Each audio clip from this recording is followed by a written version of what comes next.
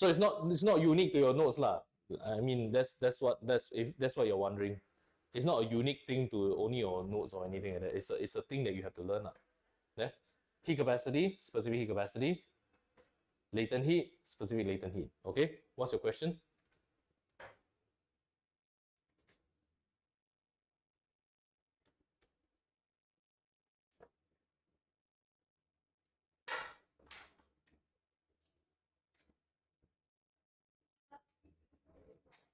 Yes, okay.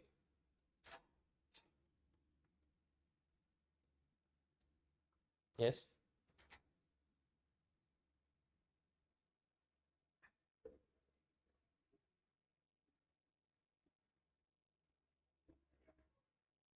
Um, I don't quite understand your question. Yes. I mean, you said it yourself, right? So when it's a straight part, right?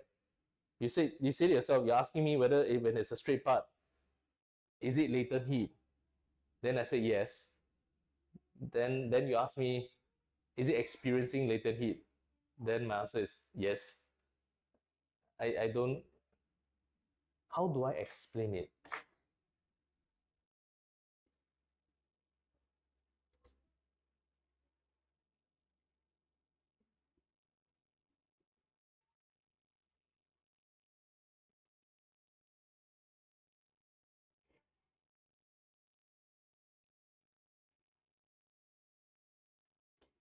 So in all the papers, they ask you something to do with latent heat and with the graph, and they ask you what's happening in this straight line, is it? And then you want to write the answer. It's experiencing latent heat, but is that's no. Does the answer does answer key? I mean, what does answer key say?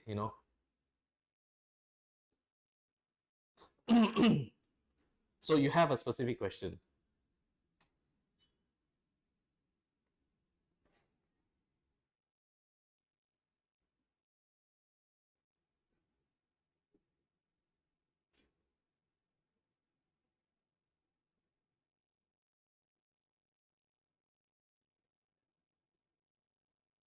It's experiencing. Okay, I mean, depends on what the question is. Is a question asking you for in terms of something, or they just a blank question? 3 marks. No, that I don't think I will set a paper with 3 marks and ask you a question where they say, what's it experiencing in this straight line? Because that's a extremely vague question.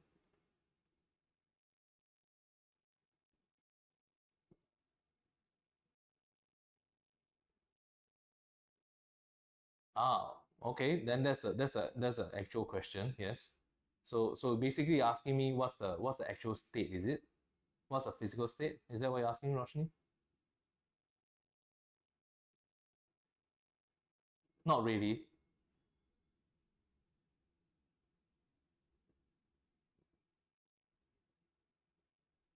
Uh-huh, uh-huh, uh-huh, uh-huh. Yeah. Yeah. Have you seen water boiling? You've seen water boiling on a stove, right? You have, right? I mean, I want you to imagine, I want you to visualize that water boiling on your stove. Imagine you're in the kitchen right now. Look at the pot of boiling water. What states do you see? Only liquid?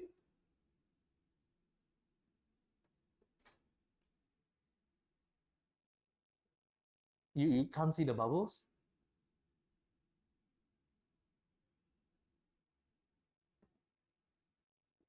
Actually, I won't call it water vapor, they're steam. So these flat lines here are a change in state. That means you said that you just told me this is liquid, this one's gas. So what's in the middle? Liquid changing to gas, huh? It, is Wait, hold on. Let me try to settle to Roshni's one first because she seems to be very flustered about the straight lines. So we have to settle this. Confusing. Liquid, gas, liquid, gas, liquid become gas. What's that confusing about?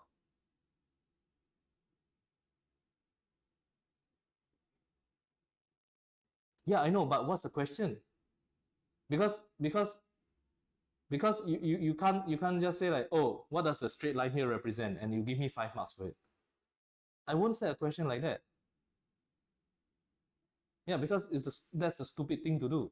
No teacher is stupid enough to go and set the kind of questions. Yeah. No, you don't believe me? Have you seen a question where they say explain the explain what does a straight line represent and you see a bracket 5 marks there? Have you seen that before? Have you ever wondered why they don't ask it like that?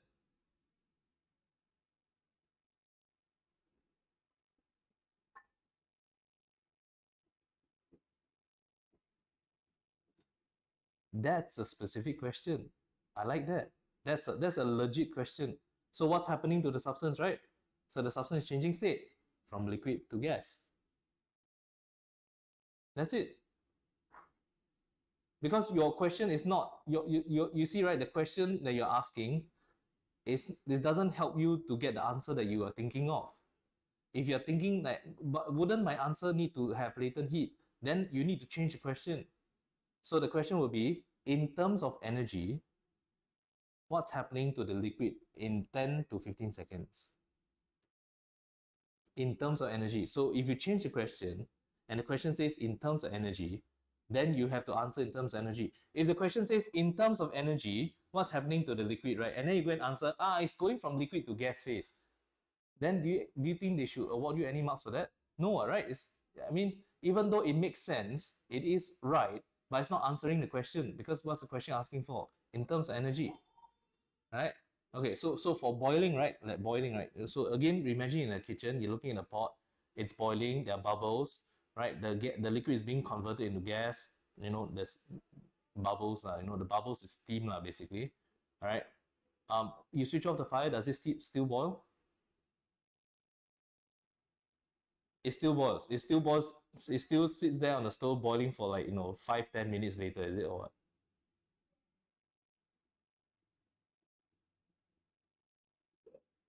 So does it keep boiling forever if you turn off the fire? No. Okay. So which means that in order to boil water, you need to provide heat.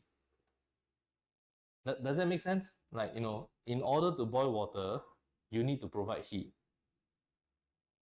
Does it make sense? That means the fire is still on, right? The fire is still on, right? The fire is still on, no? Right? Imagine the sound also. Okay? In case you need to visualize this. Because if I don't help you visualize it, right? Then in your mind you're just thinking these are just lines and graphs only. Like you don't put a real thing to it. Physics, physical world. Right? Yeah. Right? The real physical world. So like that, fire, right? Okay? So in order to keep the water boiling, you need to provide heat. But then the temperature is not rising. Why? Why is the temperature not rising? No, but why? Why? In terms of energy, why is it not rising? In terms of energy, I'm providing fire. Then where how come there's no change in temperature?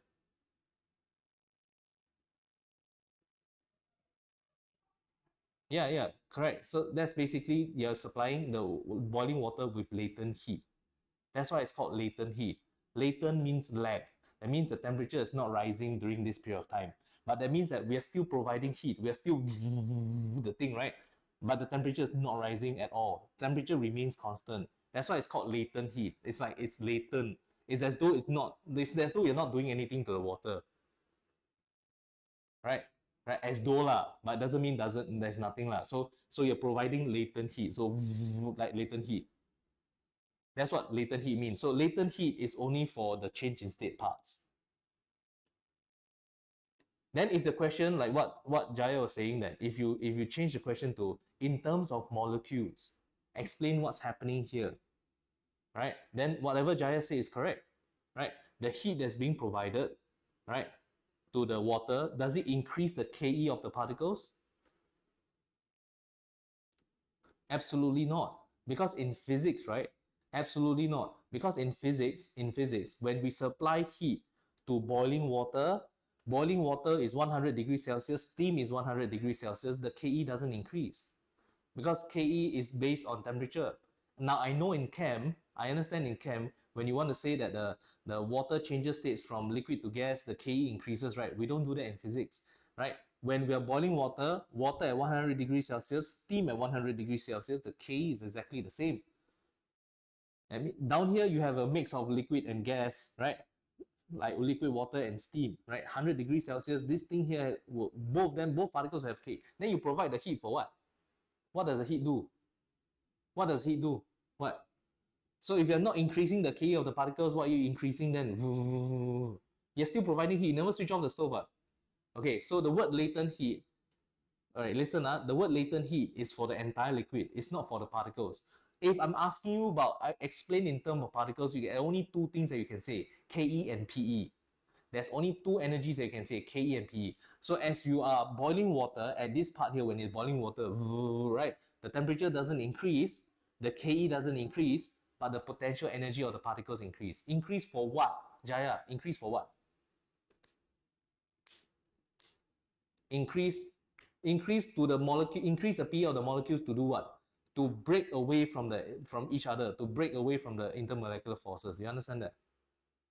Yeah, to break away from intermolecular forces. Okay? All right? Yeah. So the word Ke and Pe is for particles. But then if let's say you ask me a question, so if I go and collectively sum up all the Pe of all the particles, right? I'm going to sum up all the energy, right? Of the Pe, not Ke, just the Pe only, right? Is that equals to the latent heat that I supplied? Yes. Yeah. I mean, just to give you context of the vocab that you need to have when you're doing thermal. Right? So you need to understand all the sections here. Like for example, like when the temperature is rising, what's happening here? In terms of molecules, what's happening in the slope here, like this?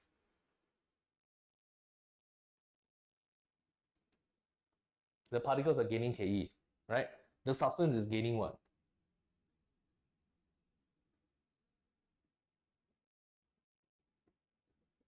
Heat, right? Heat, not latent heat. Latent heat is this part only, right? This is heat. Then in this part, there's a change in state. This is solid melting into liquid, right? So there's a mix of solid and liquid here, all the same temperature. Temperature doesn't change. Heat is still being supplied. I'm still supplying heat like this, right? But the object, the substance is not gaining temperature because it's using the heat and converting it into potential energy for the particles, right? It's using the heat as latent heat to change state. Okay, can, right? And basically, heat, latent heat, heat, latent heat, heat. Heat capacity, right? Then latent heat capacity, latent heat capacity. Correct? What I'm more concerned with is, do you know how to distinguish between latent heat and specific latent heat? Right? If let's say I tell you, right, that I have a heater, right? Let's say the heater is 900 watts, for example, right? And the time taken from here to here is 30 seconds, right? Let's say from here to here is 30 seconds. Like how much energy have I supplied to the entire substance here?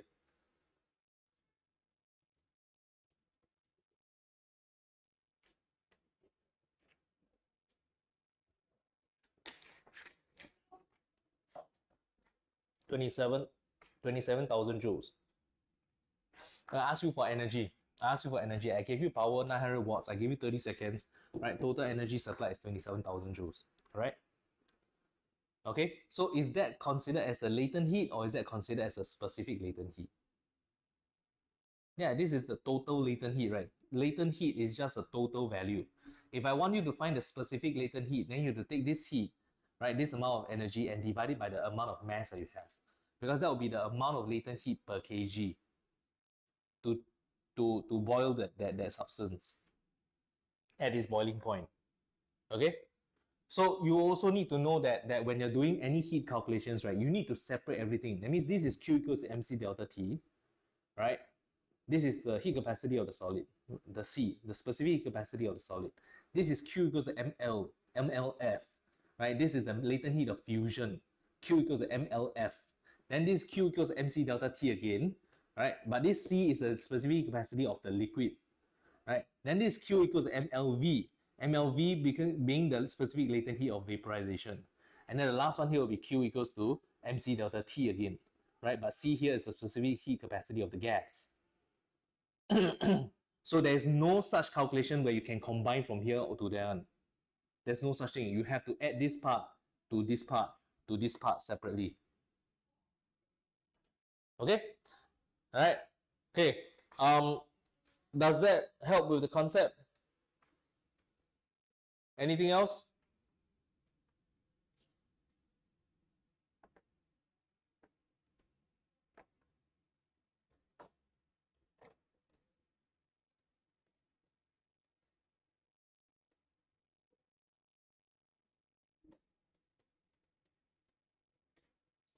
So there's rarely a question whereby they give you something that will change everything from solid to liquid to gas. More often than not, it's just from liquid to gas or from solid to liquid. So I give you one example here. I'm going to take some ice. The ice is -8 degrees Celsius, right? The water here is 5 kg. Okay, the water here is 5 kg. The temperature right now is 25 degrees Celsius. Okay, the ice here is about 20 grams. Okay, but it's minus 8 degrees Celsius. Okay, and then I will give you some numbers. Specific capacity of ice is 2100 joules per kg kelvins. Specific capacity of water, right, is 4200 joules per kg Kelvin, right? Latent heat of fusion is 334,000 joules per kg. Latent heat of vaporization is 2.25 million joules per kg, right? So what I'm gonna do is I'm gonna take 20 grams of -8 degrees Celsius ice. I'm gonna dump it into the water here, and then the water initially is 25 degrees Celsius, right? Guess what I'm gonna ask you?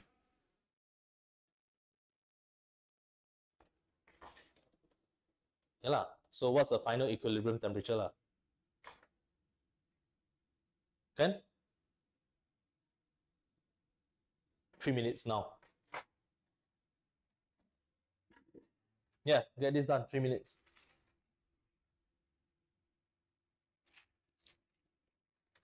Oh, don't know how to start.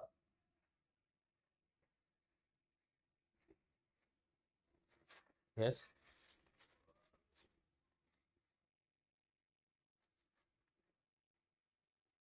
Yeah, lor. Yeah, good. Yep. I mean, I'm here to answer you lah, but during the exam tomorrow, you probably won't have anyone to tell you that it's a trick lah. You need to figure that out yourself.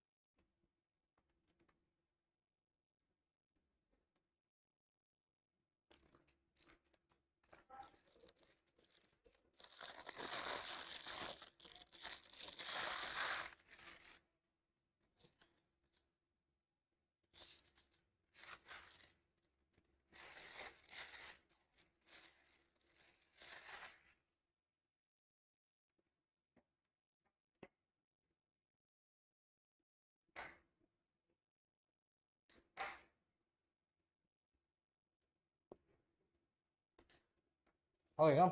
Got answer?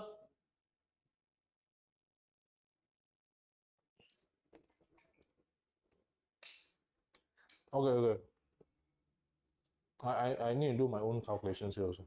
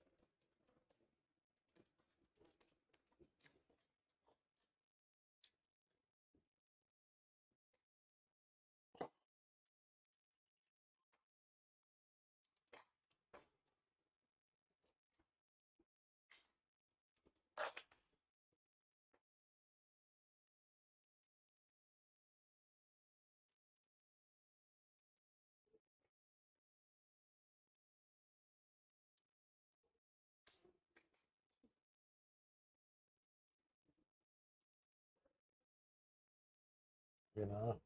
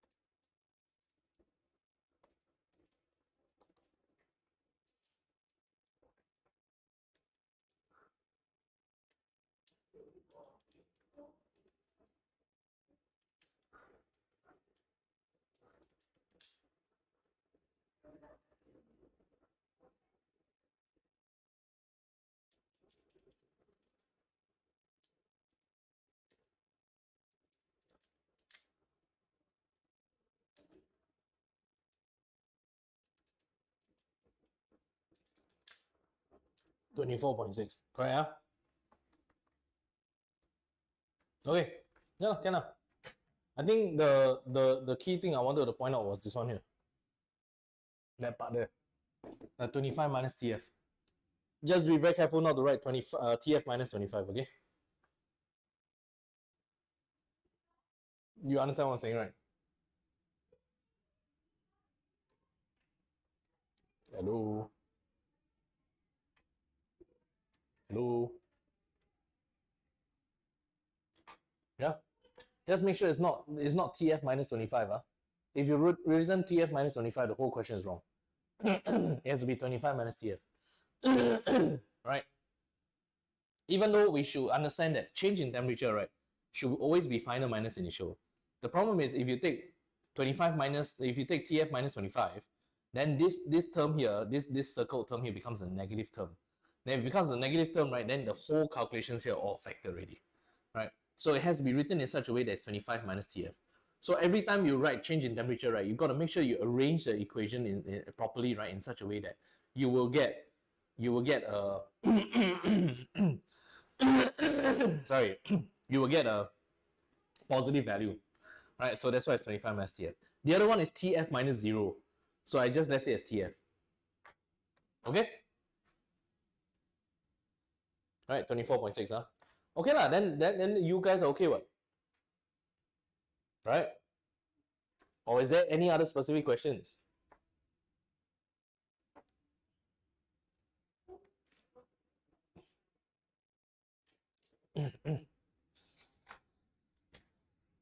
Yeah? Derive or define? Derive or define? What are you talking about? Define. You mean define, right? Not derive, right?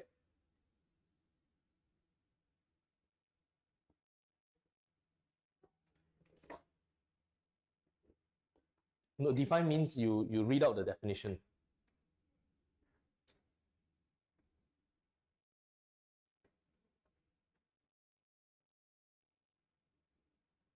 You're being very vague. I don't understand what you're asking.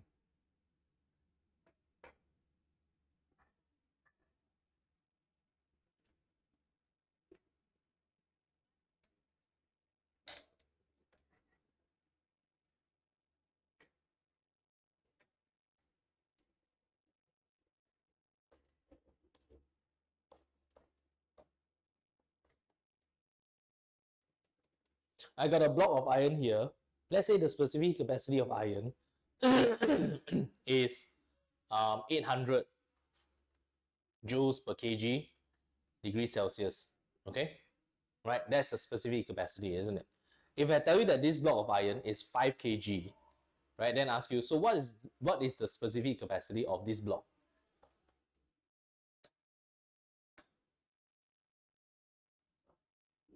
Yeah, how much is it? Huh? What? What? Yeah, 4,000 joules per kg. Oh, sorry, per degree Celsius. Yeah, per degree Celsius. Yeah, right. And then let's say I have another block of iron, right? Another block of iron. Let's say it's a smaller piece of iron. Let's say this one is 2 kg, but it's still iron. So what's the heat capacity of this block? 1,600 joules per degree Celsius. So the specific capacity is the same for both of them because they have the same material, but the heat capacity is different because this object is a 5 kg object. It can store 4,000 joules of energy for every degree. It will absorb 4,000 joules of energy for every degree Celsius change. Whereas this one here is a smaller heat capacity, but their specific heat capacity is exactly the same because they're made from the same material. Is that? Yeah, that's right. But sometimes they give you the heat capacity on its own, right? Like for example, the question that I gave you just now, let's say the question here, right? The one thing that I didn't mention was the container. What if I gave you the capacity of the container? Right, the capacity of this cup, right? Heat capacity of this cup is like 500 joules, right? 500 joules per degree Celsius. Then you have to incorporate this into your calculations. So the cup's initial temperature will also be the same temperature as the water, 25 degrees Celsius. The final temperature will also be the same. So that means that this cup will also lose heat to the ice, but you don't have to care about the mass of the cup. So you just, to find the heat, right, lost by the cup here, then you just Q equals to big C delta T, like that. No need the mass because it's really part of the thing already. It's like small m and small c incorporated into it already. Yeah.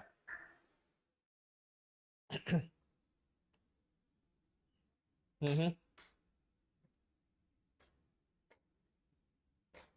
Mm-hmm. Yep. Yep. But then the change in temperature of this container will be also the same, right? Q equals to C 25 minus TF also. That means you have to include it into it like that. So then you multiply by 500 lah. So 500 like this. Can?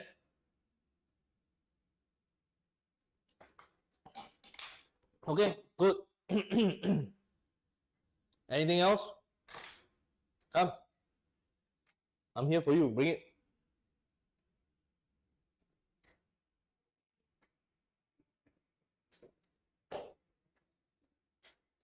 Come on, come on, come on.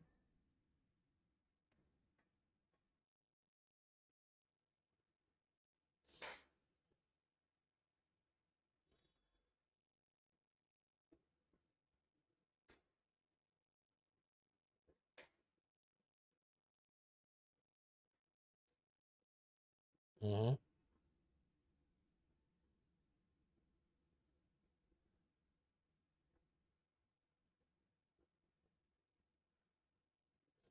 No shit.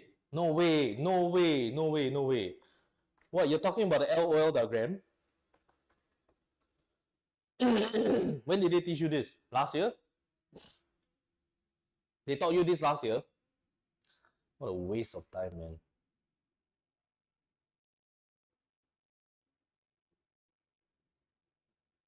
The O is just an object, oh. The O is an object. Get it? O object.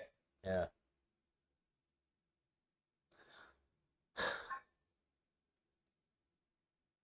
I don't know. Just write down what object is.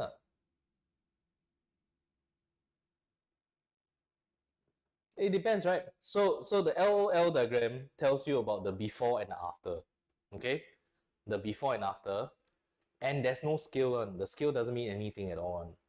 Yeah, I know, it's damn stupid. It's damn dumb. Okay? Yeah, the scale, like the boxes that you draw, right, doesn't even mean a thing also. It doesn't even, yeah. It's just like a figure only, right? You know why? You know why they introduce this? You know why they introduce this? Because they scared students won't understand this. They scared they like over the years, right? Work energy power has always been like a chapter where students struggle. You know why they struggle? Because they teach work energy power in Sec 3 and nobody cares about Sec 3. Yeah, so everyone is absolute shit at this. That's why they have to introduce like stupid things like this, right? To help students, right, cope with it. Worse, it makes it even more confusing, right? Yeah, it's damn dumb lah, seriously. Let me give you an example, okay? Hammer, okay? Okay, not hammer lah. Okay, let's take a ball, right? Let's drop it. So object ball. Okay, object is a ball. Okay, right. Let's start from here. Right. So the object is here now. Okay, I let go. I let go of this object. Okay, I let go of this object. So at the start, what kind of energy store? Right? When you want to use the LL diagram, right, you have to change the words already. You have to use the word energy store. So what is the initial amount of energy store, or rather, what kind of energy store does it have at first? Okay, so it's called gravitational potential store. You cannot use the word energy anymore. It has to call it store. It's damn dumb one, I tell you. It's highly dumb. Let Okay, that means that you all learn that stupid thing where there you have to learn store and pathway, is it? Then got what mechanical pathway, don't know what pathway, is that right?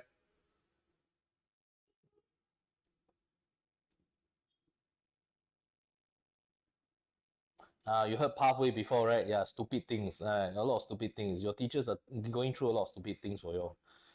Why is your teachers doing this kind of stupid things? No, no, no, torture. They want to be smart. They want to seem smart, but actually they're making themselves look very stupid.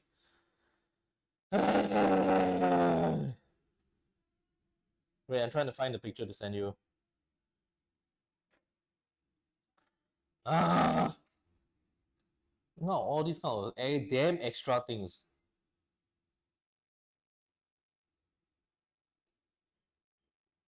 Yeah, yeah, yeah, yeah, all the stupid words all come out already. Oh. Not that you're stupid, it's the words. Okay, the words that you're saying, the words that I'm hearing from you, those are stupid words.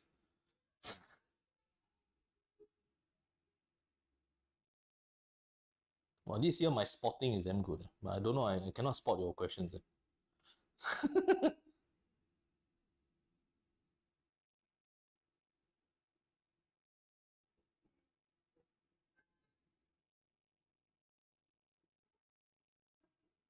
Where's the stupid picture? Huh?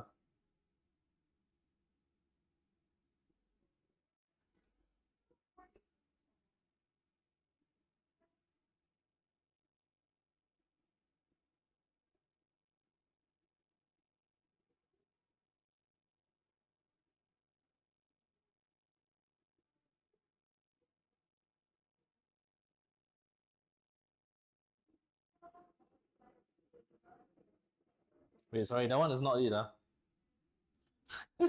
Yeah, other things. Other things I wanted to send you.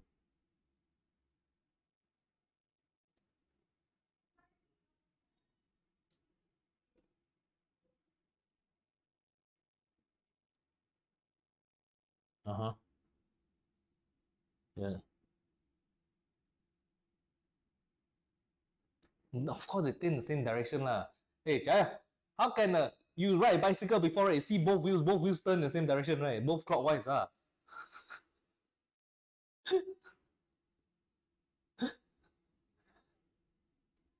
Cannot leh, you cannot ask me a question. I'll die laughing on you. That I just told. Okay, so you see the thing I just sent you, the text, all the text ones. Okay, you see Okay, so there are energy stores, kinetic, gravitational potential, chemical potential, elastic potential store, nuclear store, internal store. But there's no such thing as electrical store. Okay? There's no such thing as light energy store. You know what I mean?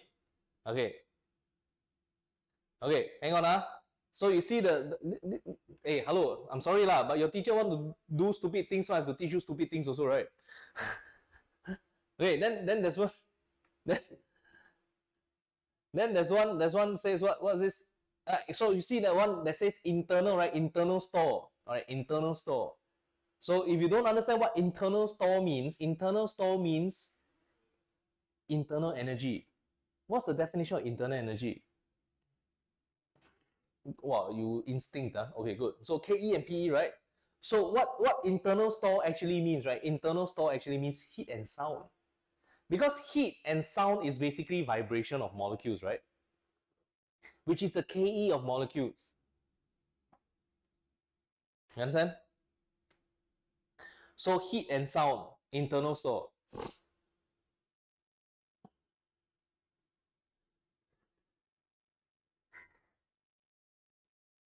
Mm-hmm. Yeah, correct. Yeah. Okay. No, like in the context of this chapter, okay? In the context of this chapter, we're not talking about the kinetic particle chapter, right? In the context of this chapter, internal store is just heat and sound. Okay, then you see the pathway, the 1, 2, 3, 4 pathway, mechanical pathway, electrical pathway, heating pathway, and propagation of waves pathway. Okay, so you can transfer from one store to another store via mechanical, electrical, heating, or propagation.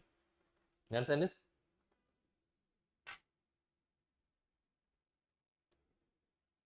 Then I'm okay. So if your teacher want to teach stupid things and teach halfway, right? That means they're halfway stupid, no? Right? You know what I'm gonna do? Let's go the full way. Let's go full stupid on them, okay? All right. Okay, but I mean, it's just the language only. So I'm just gonna spend like 10 minutes on this thing, and I won't spend any more time on it. All right? Just very fast, maybe 5 to 10 minutes. Okay. A bowl, right? A bowl. So what kind of store does it have?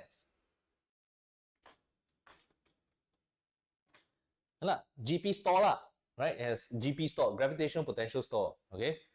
Then you let go of the ball. So you will draw some units on this thing. So you draw some units on this thing, right? 1, 2, okay. 1, 2, 3, 4, like that. So you got 5 units, 5 units. Right? Obviously, if you go higher than, but this 5 is not even proportional to the actual height. We don't even know. We just know that it's like a representation only. There's no real values on this thing. Okay, then you let go of the ball, right? You let go of the ball. Let's say the ball bounces and eventually comes like let's say they say bounce first, okay? Bounce, and then they want you to draw the graph here immediately after the bounce. Immediately after the bounce. Right? Immediately. So if it's immediately after the bounce, what's the GP store?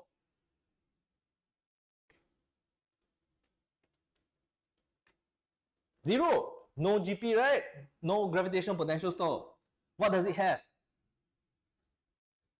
KE, right? So we have to draw kinetic store, right? Because that's a type of energy store also, right? Right, kinetic store. Look at the list, right?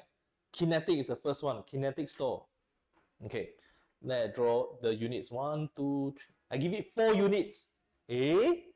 Why leh? How come 4 units only? How come this one 5? This one 4 units?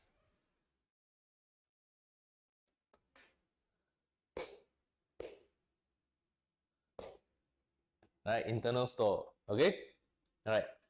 Yeah, it's internal store. But here's the thing, okay? Here's the thing. So what if, right? We say that the heat is given to the surroundings. Let's say we say the heat and sound is dissipated to surroundings. So the heat and sound is not part of the ball. The ball doesn't gain any heat or sound. Okay, let's say we say that. You understand? Then we just leave it as 4 units. Then we draw one arrow and then we show one box and then you say internal store of surroundings. Internal store of surroundings. Like that. Uh, eventually, uh, eventually, if the ball comes to the final rank, so it bounce, bounce, bounce, bounce, bounce, bounce, bounce. Then it stop, right? GP store also gone, KE store also gone, right? Then everything is dissipated as internal store to the surroundings already. But you see, the graph is meant for the object. These two graphs are meant for the object. So if you dissipate to surroundings, right, then the box here shouldn't go up onto this graph. Yeah. Damn stupid.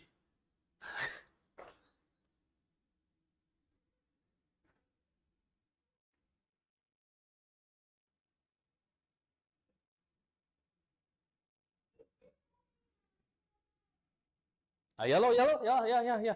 You just everything GP store, everything all zero, right? GP store, K store also, KE store also gone, right? Kinetic store also gone.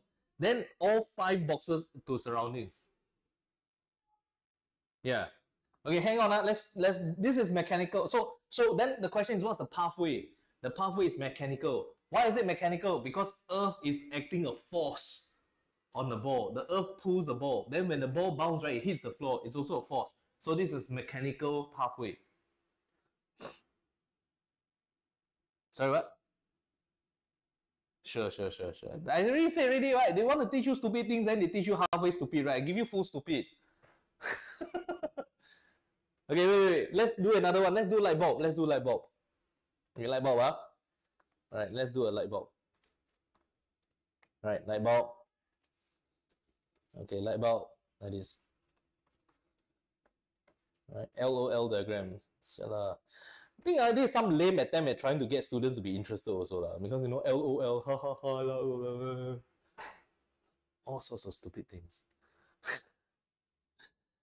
So you connect a bulb, right, to a battery like this, right? Connect a bulb to the battery, right? Describe the energy pathways. So basically, it's chemical potential store from the battery, right?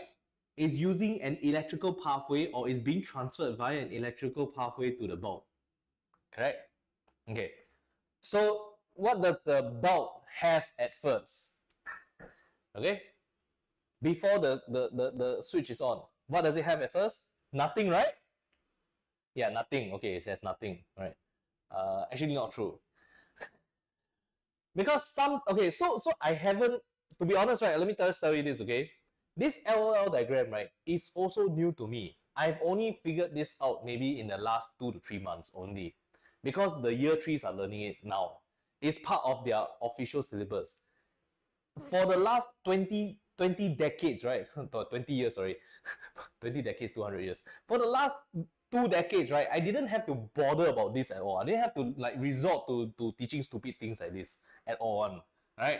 But because I think, you know, with evolution of human beings and all that, evolution of students, right, they become stupider, right? Or maybe not the students, the people who set syllabus, they become stupider, right? Then they think that, oh, okay, we must do these kind of things to get them interested. LOL diagrams, haha. Why don't you just LMAO lah, right? How about that?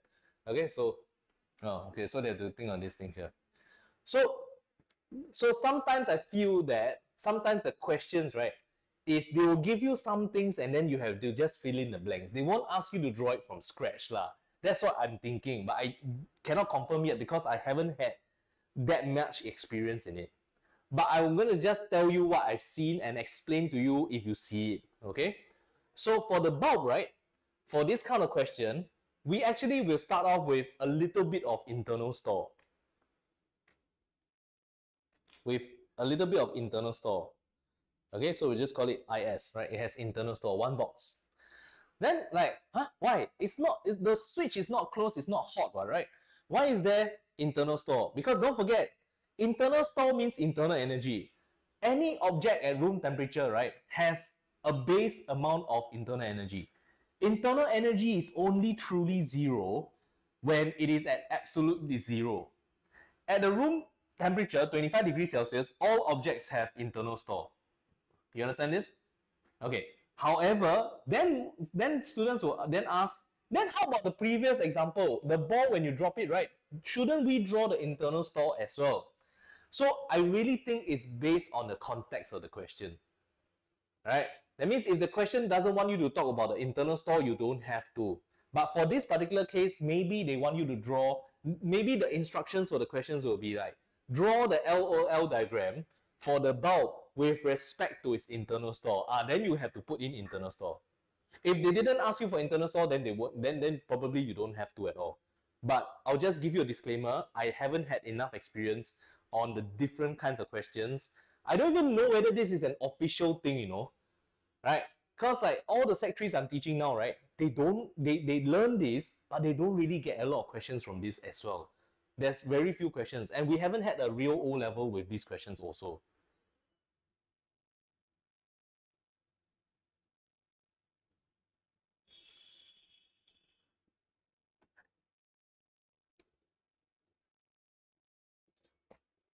Yeah, but anyway, I'll just finish this up. I tell you, I will just spend 10 minutes on you, right? So let me just waste 10 minutes of your life going fully stupid on this.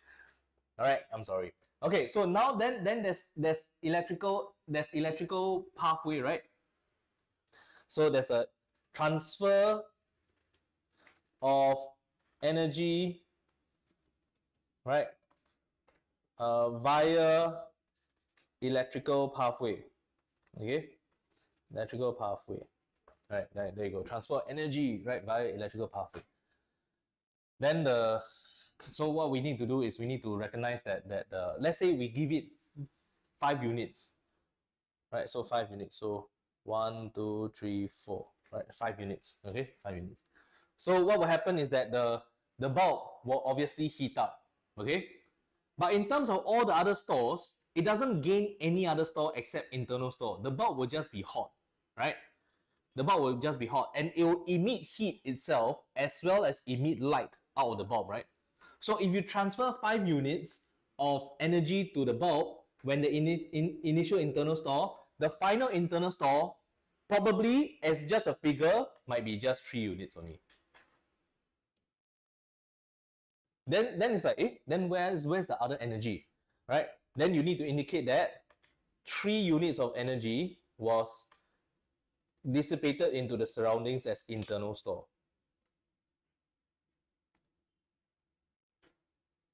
Like that, right? Then this will be via the waves pathway, right? So energy is lost. So altogether, we're supposed to have 6, right? 1 plus 5. We're supposed to have 6 units of energy, right? But then the bulb will gain some because it will become hotter. But at the same time, it will also lose some. Like this diagram is only meant for the bulb. So there will be energy lost to surroundings. So 3 units of energy is lost to surroundings as internal store, heat and light lah. But heat lah, basically heat, right? Via the mechanical pathway. Yeah. So that's the that's yeah lah. That's how this thing works lah. You understand? Okay. Okay, I'm not 100% accurate also. This is the best I can do at this point in time after studying this for like, maybe 2 to 3 months.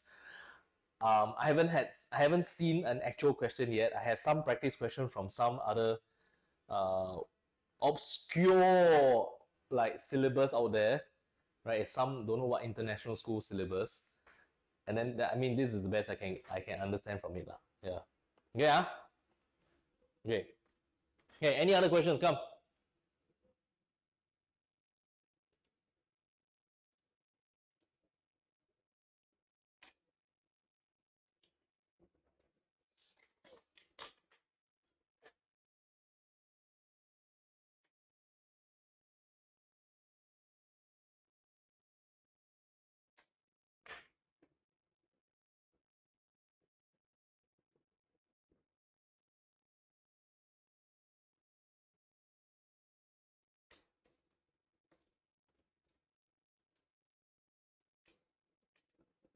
Okay, convert this to a VD graph.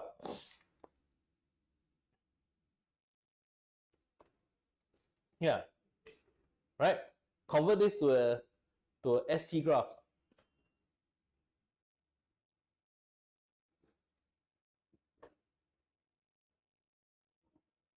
Curve.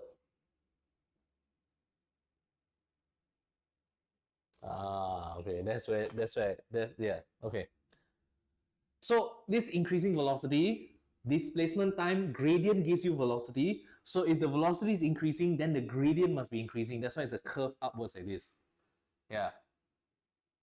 Right. But then the question is, so how do you understand this and this in the first place?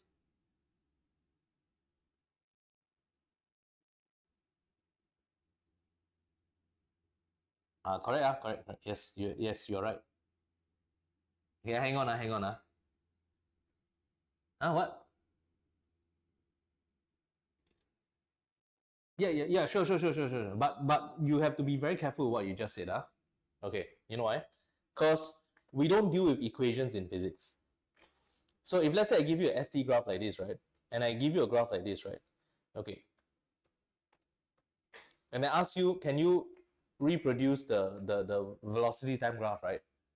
Okay, the answer is you won't know. You can't tell. You can tell that the velocity is increasing, right? I can tell you that. Yeah, but I can't tell whether the graph will look like this, like that, or like this. There's no way for me to tell. I can't tell. Yeah, you can't tell. You can only know that the graph is going upwards only.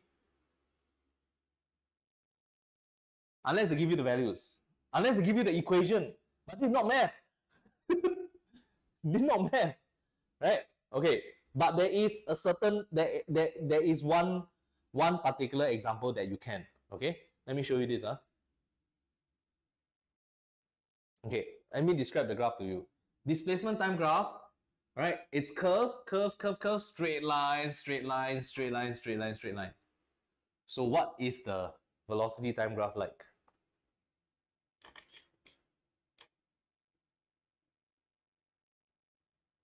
Correct. Terminal velocity.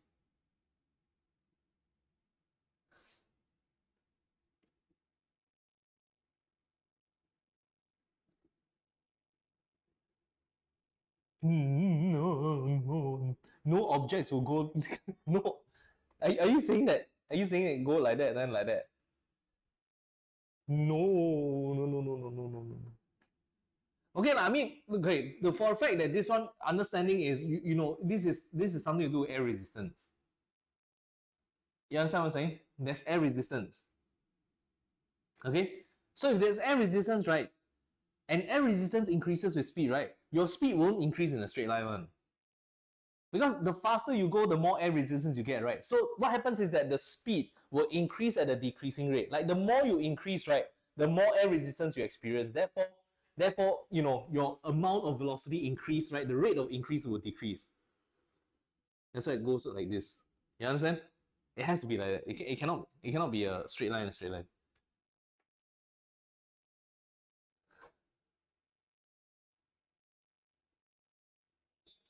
Uh,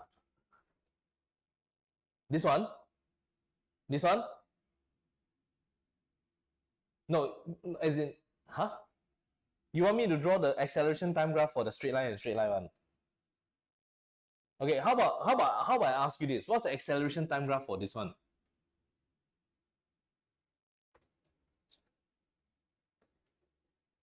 Technically not in syllabus. Technically not in syllabus, okay? Right? Technically not allowed at all. But it will look like this.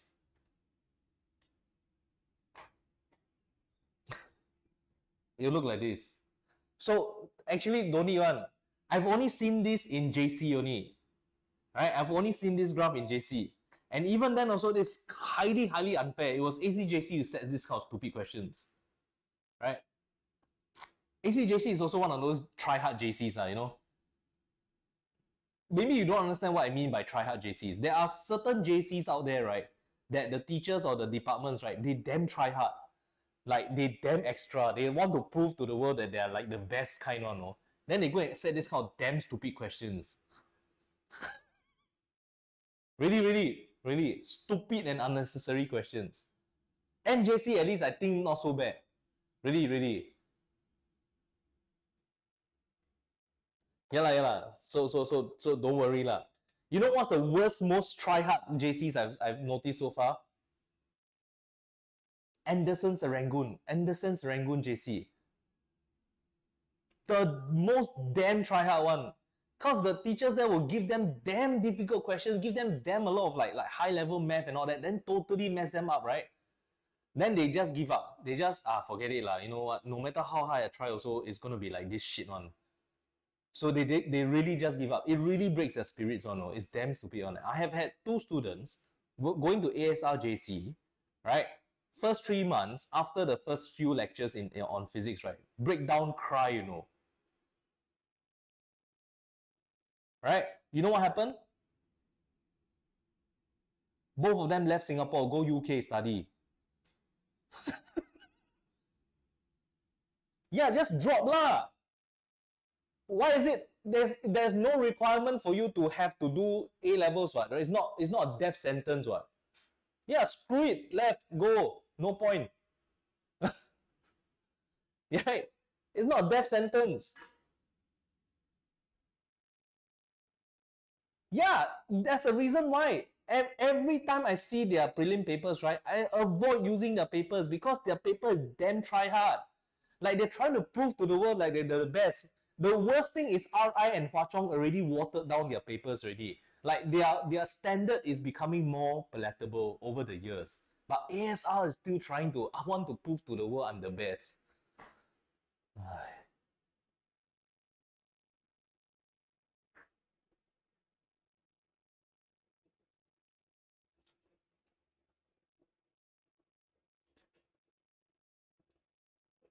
Yes and no lah. Hwa Chong used to be very hard. Yeah, Hwa Chong used to be like the ASR type more, then try out on, then they realized that all the students that come out of the physics department all messed up one, all a bit screwed up one. Then they say, okay, you know what? Let's just make them not study so hard because the harder they study, right, the more weird they become. Then they go out there and do weird things, peeping tom lah, spy camera lah, all the weird ones. Then those guys really call study too hard. You see all the news? All the news report, who are all these peeping tom culprits? All the freaking university students, right? All the university dorms and all that.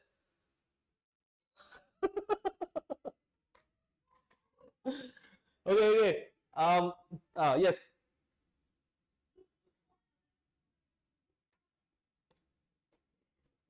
How you want it to be negative? Like that? VT graph? Okay, it means that it's accelerating in the negative direction. That means it's accelerating to the backwards. Right? Uh,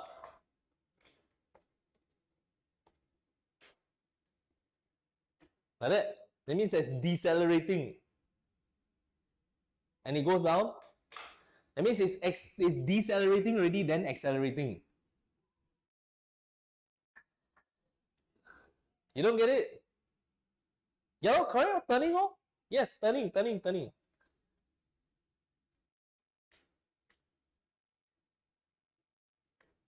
Like that. You throw a ball up, right? There's an initial velocity. As it goes all the way up, the velocity decreases. Then at the topmost position, the velocity is 0. Then after that, it starts to fall down. Then it starts to accelerate downwards. But the whole time the gradient is constant. The whole time the gradient is just 9.1 only.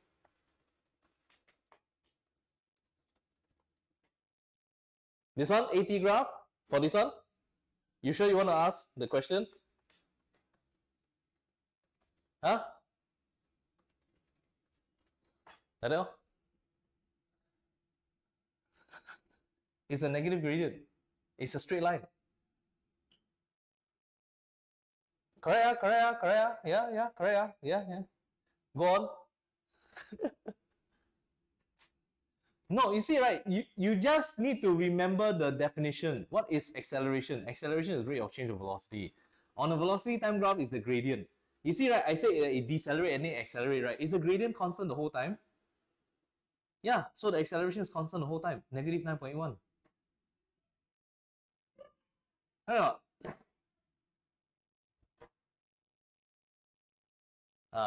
That's another good question.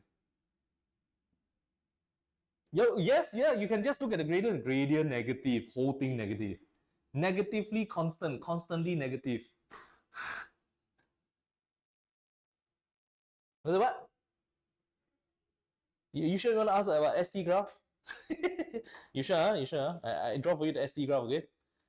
ST, can That's the ST graph.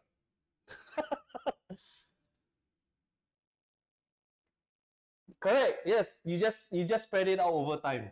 You just spread it out over the time. So it goes up and it goes down like that. Nah, nah, nah. Get.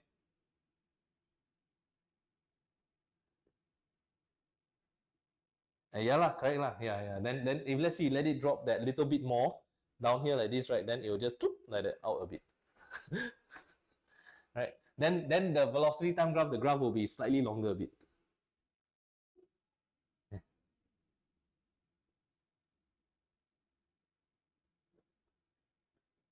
Huh. You still don't understand why is it a curve, ah? So displacement time graph, right? Basically, you just need to understand the shape of the displacement. So if you throw a ball up and down, right? It goes vertically up, it goes vertically down, right? Okay. Then but time will pass on, right? Like time will move on, right? 1 second, 2 second, 3 second. So all you have to do is just stretch out the shape that goes up and goes down like that. A straight line like that. No way. You know why? Because you're saying that as you throw the ball up, right? The speed is constant, the velocity is constant. Straight line means velocity is constant, right? Yeah, straight line means velocity is constant. But you throw a ball up where the velocity constant, the velocity decreases, all right? It gradually decreases until a zero at the top, right? So it cannot be like that.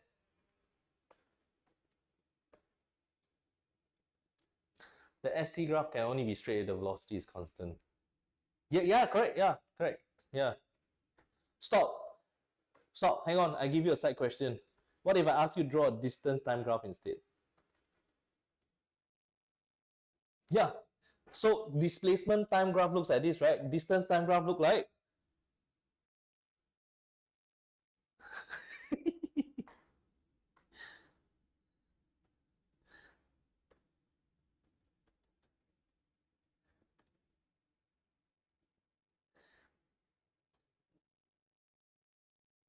like that.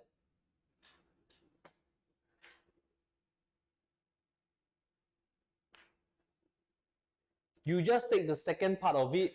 You take the second part of it. You flip upwards. Yeah, like twisting a paper clip upwards like that. Because distance is not a vector. Distance is a scalar, right? And a distance time graph must accumulate. So the distance must be a cumulative graph. It cannot go up and down.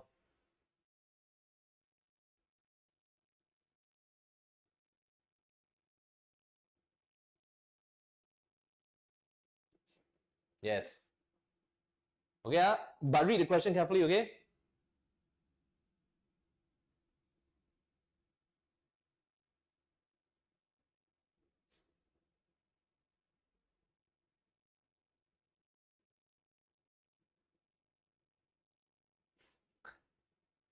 You just take the final distance here, the total distance at the point here. Not the area under the curve, huh? Nah, so just take the total distance here. Yes, correct. Area is for velocity time graph. The area is distance. Correct, right? Hey, say you all do math on, right? You all tell me you all do math on, right?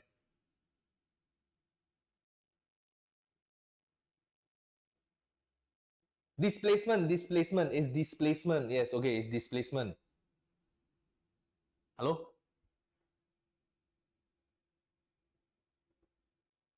No, I can hear you all, but I hear a lot of cross talk. So this area under a velocity time graph is displacement. Can? Okay. Wait, hang on. So I throw a ball up and go down, right? If I ask you to draw a speed time graph,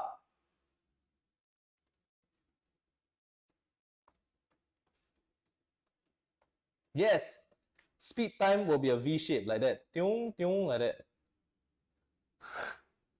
Okay, Okay. But there's no such thing as a scalar acceleration. So acceleration is still going to be like that. Okay? There is a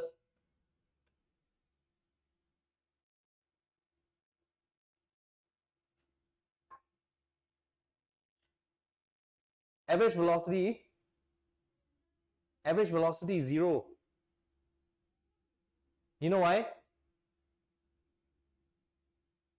Because yeah, overall displacement is 0. If it goes back to the hand, right? If the ball goes back to the hand, then overall displacement is 0. Then yes, yeah. Wait, hang on. I want to draw a ball bouncing. Ball bouncing. You know what the ball bouncing? Hello? Ball bouncing. So can I close this? Wait, hang on. I draw a ball bouncing. So ball, bounce, bounce, bounce. Like that, okay? Right? Like this. Then I draw the displacement time graph. Okay? Same shape. Toing, toing, toing. Like that. Same shape. Okay. But the velocity time graph is damn hard. Okay, so firstly, velocity time graph for this one, if you drop the ball, the initial velocity is 0. You start from 0 here. You're not throwing a ball up, you're dropping it. Okay? You drop. So as it falls, right? As it falls, it will gravitational acceleration like this. Hang on, let's try to aim the thing. So it will be like that. Okay? Right? This is the point where it hits the ground. Then it bounces, right? Okay, then it bounces. So for a bounce, right? The velocity changes very quickly, right? So then you need to change direction all the way down here like this. Okay? Almost vertical.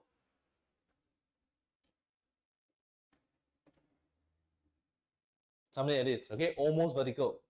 Then, right, you can see that the height is getting shorter and shorter. Means that the rebound speed will be a bit lesser than before.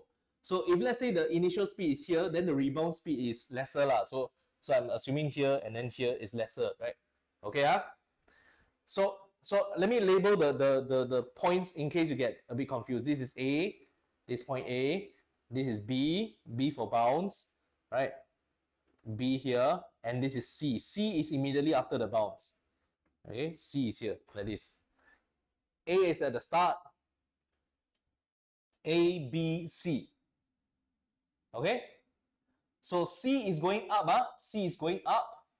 So then the velocity here will go towards the 0, because at the top part here, D, the speed is 0. The velocity is 0, right? D, okay, velocity is 0. So then you have to draw the line upwards like this to D.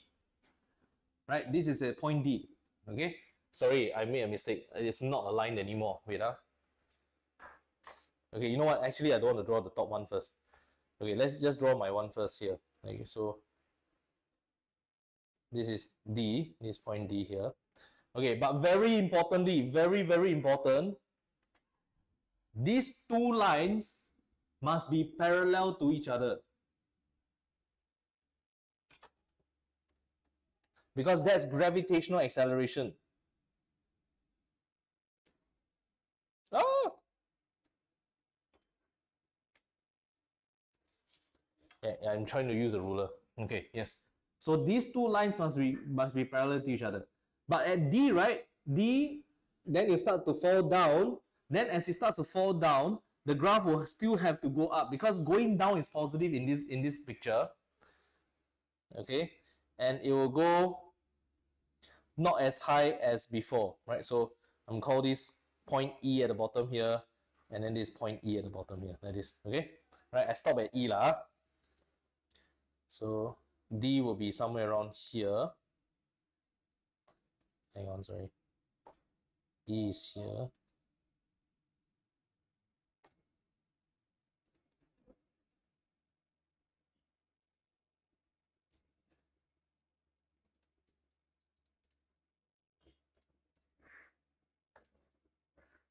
Okay, and then at point E,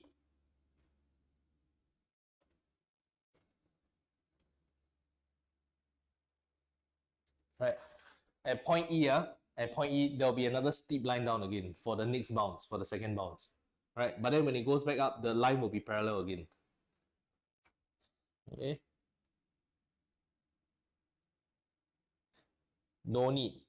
Don't need, but usually they don't care already. Yeah. So as long as these three, one, two, three, these three lines here are all parallel to each other, right? That's the most important because that's gravitational acceleration. Hang on, but how about the acceleration time graph?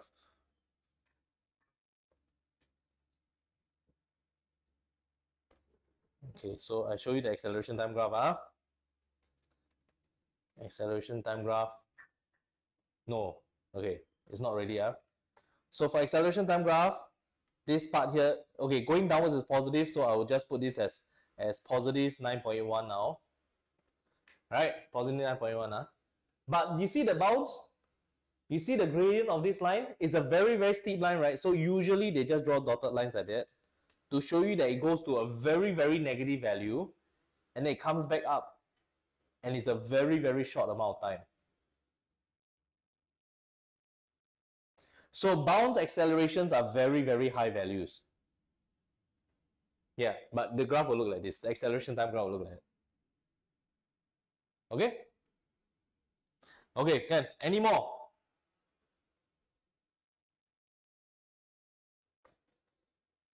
You done all the school papers already. What's the most conflicting thing that you do in school in your school papers that stumps you?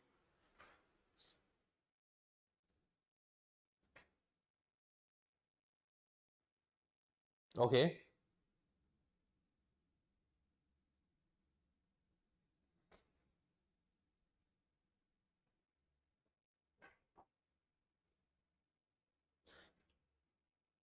Just remember these three things I say, okay? Faraday's law must happen first. And Faraday, the letter starts with F, so induced EMF. So Faraday's law only talks about induced EMF. Now some schools, right, they just anyhow one. They will just say induced current and Faraday's law. That's damn freaking confusing. Faraday's law is strictly only EMF only. Faraday's law, before he died, right, he said that induced EMF. He's talking about voltage. He never talked about current. Yeah. So Faraday's law, before he died, he said that his law is about the induced voltage. Okay? Now, if you induce voltage in something, not necessarily will have current. You must have, number two, a closed circuit, then you can get a current. So Faraday's law tells me that I'll have induced EMF. Only with a closed circuit, then I can get current. If I can get a current, then number three, I can talk about Lenz's law. So Lenz's law will then tell you the direction of the current will be in a direction to oppose the change that caused the induced current in the first place. Something like that. Yeah. So these three things are Faraday's law is induced EMF. Then with a closed circuit, then you can get induced current. Only when you have an induced current, then you can start talking about Lenz's law. Otherwise, cannot.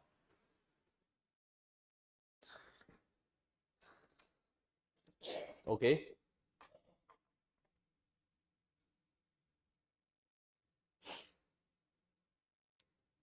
Okay, so you got this one here. You're asked to find the average velocity over time for this. Wow. So these are trigger words to me. Average velocity. If I'm supposed to find average velocity, I need to find total displacement. If I need to find total displacement, I go and find the entire area first.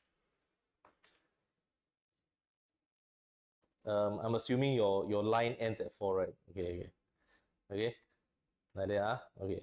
So I'm going to find the entire area first. This is for total displacement, right? Total S. Then after that, I divide by total t, which is 4 seconds. Then this will give me average velocity. Yeah. Which happens to be the same as average speed lah. Yeah. Yeah. Unless your graph goes in the negative.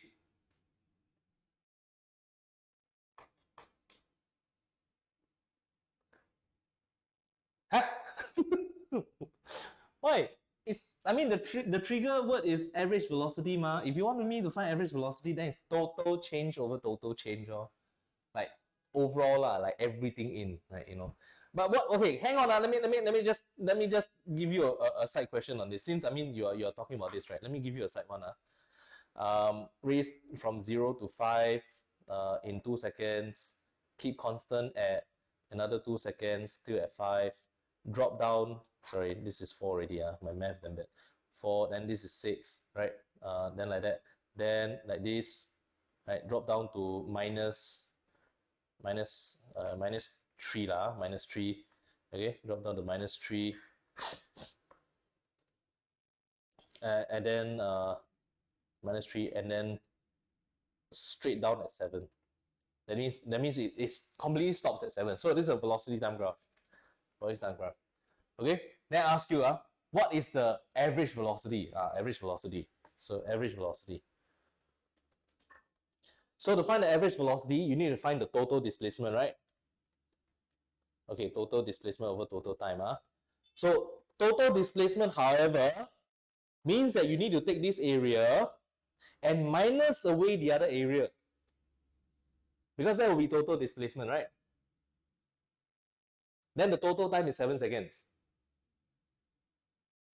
But what if I ask you average speed instead? Oh, average speed is total distance, right? Total distance over total t. Then that means you add the two areas together, then that will be the total distance, then you average speed. So there is a difference between the two questions here. What's average speed and what's average velocity?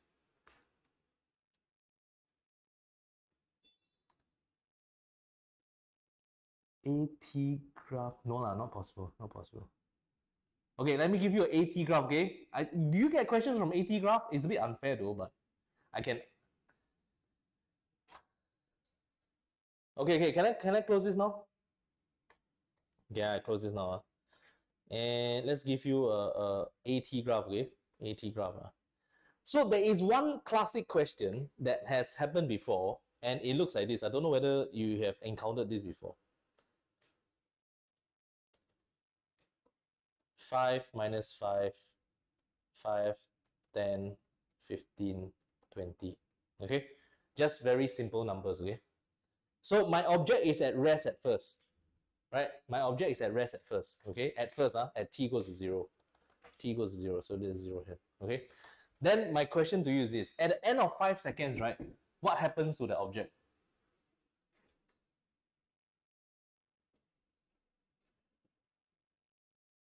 What? Sorry, what? Roshni first. Jaya? Is it in the same position as started? No, at the end of 5 seconds, End of 5 seconds. At the 5 second mark. At the 5 second mark. Okay, so okay, hang on, Roshni, you cannot say terminal velocity because you can only say terminal velocity when I talk about air resistance or when the question is sort of like trying to suggest that.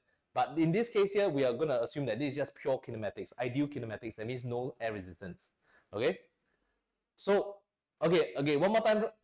What? Oh, no, that's wrong. It doesn't accelerate anymore. At 5 seconds, right? What?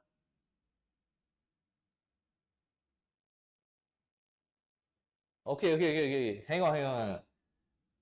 You're very concerned about the end point. I'm gonna just tell you this, okay? Be more concerned about the middle portion.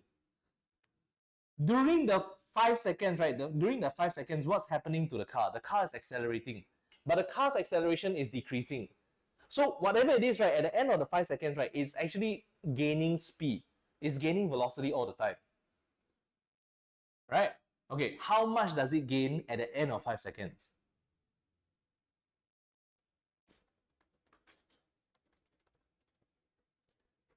How much velocity does it gain at the end of 5 seconds?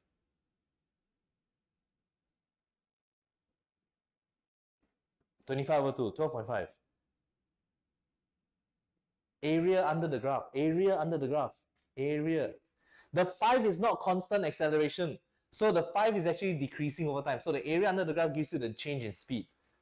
Right? So the speed is 12.5 meters per second. Correct? At the end of 5 seconds. Cannot. Okay, yes. Then here's the thing that's going to happen. Immediately after from 5 to 10, immediately at 5 seconds, right, something happens to the car. The car's acceleration starts to go negative. No. Okay, so it's very important to understand for acceleration time graphs, it's very important to understand what has happened before the 5 seconds.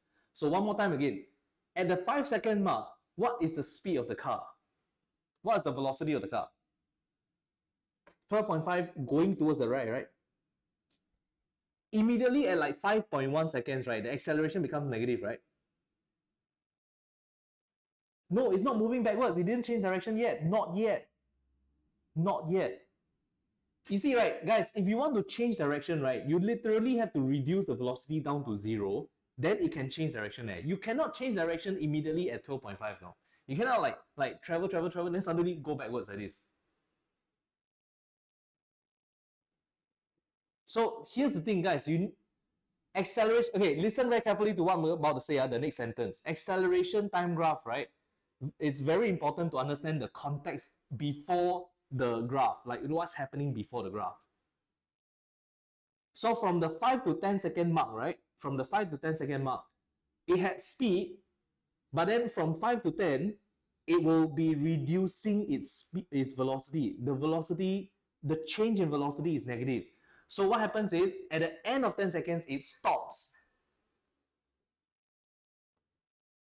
Okay, so I'm going to use a different color. I'm going to color this now like this.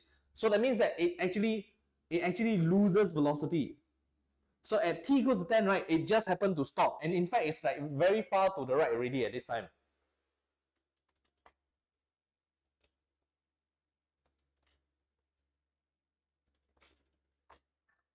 That's right. That's right. Yeah. But then at the 10-second mark, it's like very, very far to the right already. That means like, when it was here, right, even though I draw the picture here, this car is actually on the right side. So it speeds up and then slows down. Right? So t equals to 0, t equals to 5, maximum speed of 12.5. Then after that, speed becomes 0 at 10 seconds. Okay, So now the question is what happens in the next triangle?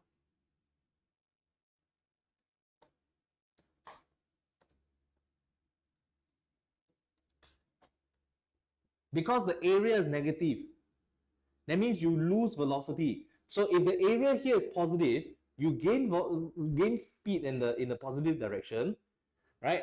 Then in the next section is negative area, right? So then you have to say that this is loss in speed. So from the same area, you completely lose all the speed that you gain from the first part. But that's where it's going to be confusing, because in the next triangle here, you see this triangle 10 to 15? That's a gain in speed, even though the area is negative.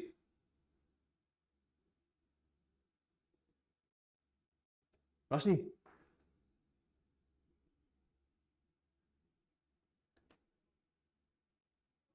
No, acceleration time graph gradient doesn't mean anything at all. Yeah, it's the area. So in the 10 to 15 second, right, portion of time, right, this triangle here, the green triangle where my hands is, right, you must see what's happening in the previous section. In the previous section at 10, right, Jaya, what's the speed? 0, right? It's 0. So in this 10 to 15 seconds, they're actually accelerating to the left. That means it's going to gain speed towards the left. So at t equals to 15 seconds, t equals 15 seconds, it will gain 12.5 meters per second to the left. Right? Then what happens in the final section? What?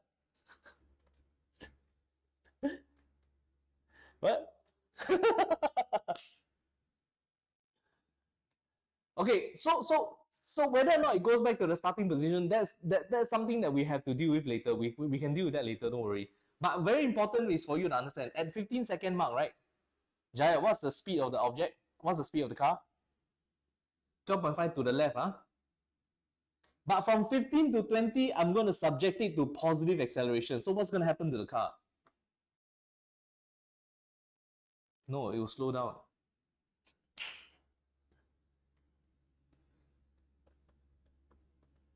right? At t equals to 20 seconds, right? The speed of the car is 0.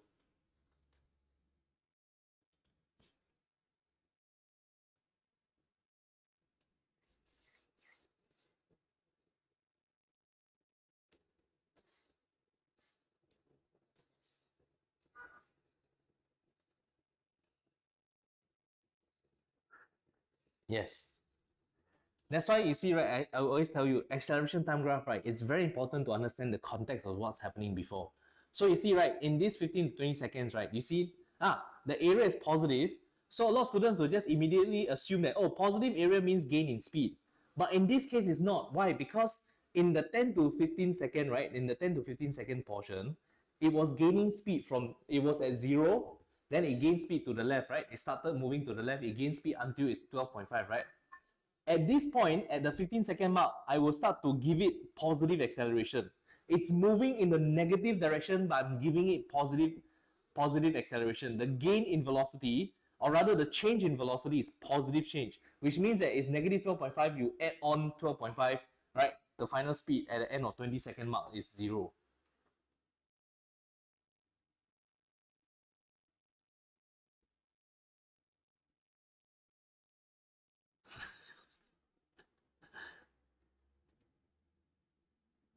Yeah, can. Take your time. Actually, no, don't take your time.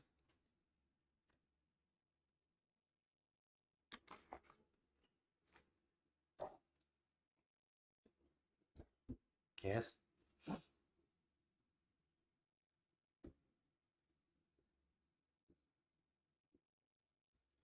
that's right.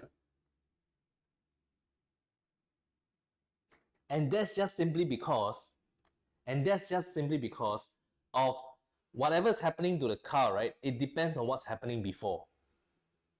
So even though this is positive area, but because it has negative velocity, you give it positive acceleration, it will slow down. An object moving to the left, given a rightwards acceleration, will slow down. That's why it's slowing down. Also, it also depends. Yeah. Okay, let me just mess you up a bit. Hang on.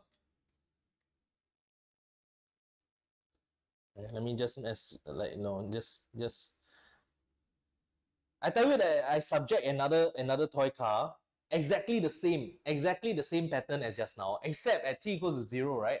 At t equals 0, it's actually moving to the left at 12.5 meters per second. All right. So at the start it was already moving. Then I give it this acceleration time graph.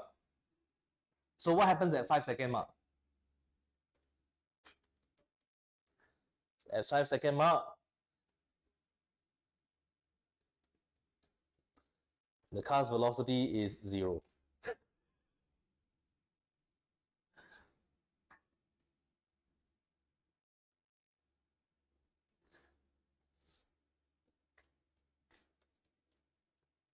Yes,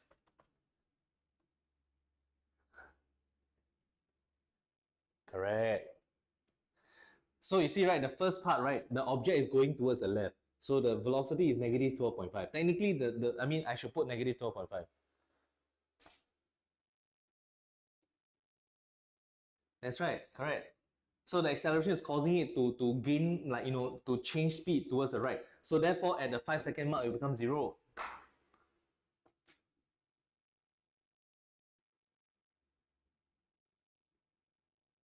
Yeah lah, correct lah. Yes, yes, yes. Yes, yes, yes. Slowing down, yes. That's right. Deceleration lah, deceleration. Yeah, deceleration. And opposite, okay, so if the object wasn't moving, then it will accelerate in the same direction as acceleration. But if the object was already moving and you're going to subject it to an opposite direction, then the object is going to decelerate. Ah. Roshni, okay or not? Roshni? Kind of.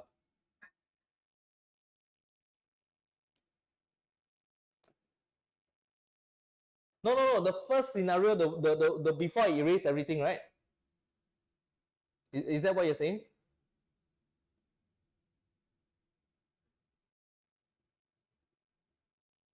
No, you're talking about the previous example. Now I'm giving you another example. I'm saying that at t equals to 0, right, the object was moving negative 12.5.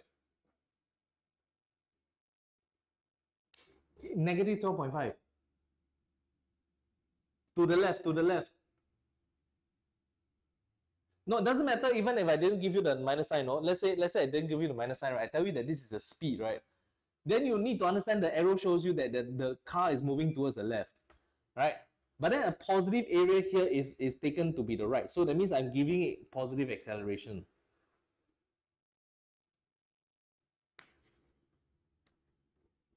Stop. Yes, that's right. So at the 5-second mark is 0.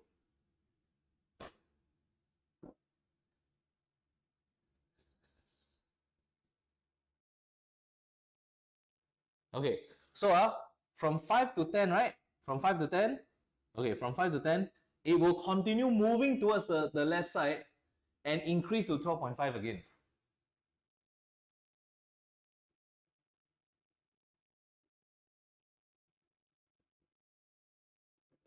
Then from 10 to 15, it will increase even more towards the left until it's 25.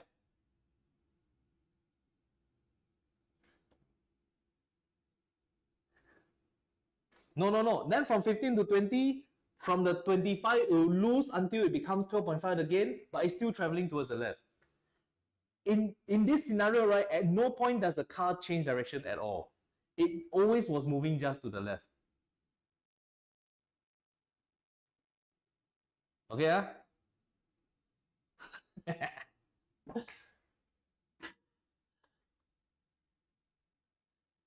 I hope it comes out tomorrow. Since I spent so much effort going through, right?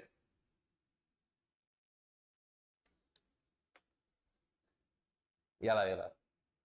Yeah lah. So no, the thing is that this was an actual A-level question. Yeah. This was an actual A-level question. Yeah. So, I mean, since you're NJC IP, that's why I brought it up lah. Right? What, another one ah? Okay, I gotta go soon Okay? Hang on let me just see what's your other question. What's this? Total displacement is 4 Okay. Jaya, displacement time graph, right? The area has no meaning one. Yeah lah, the area has no meaning. So if you ask me what's the total displacement, right? The total displacement is the final value of displacement. Follow? Yeah. So for displacement time graph, you can only find the speed. So the speed is the gradient, right? This is 2 meters per second. This is 0. This is 2 meters per second. This is 0. Like that lor. Okay Okay. Let me know how it goes. You are still allowed to send me pictures of your questions, whatever you have. I try to answer you by tonight. Okay. All right. So it's just that unless it's very very difficult to explain over WhatsApp, then I'll do a call. But otherwise, I think it should be fine. Yeah. Okay. Ken. All right. Gotta go. Bye.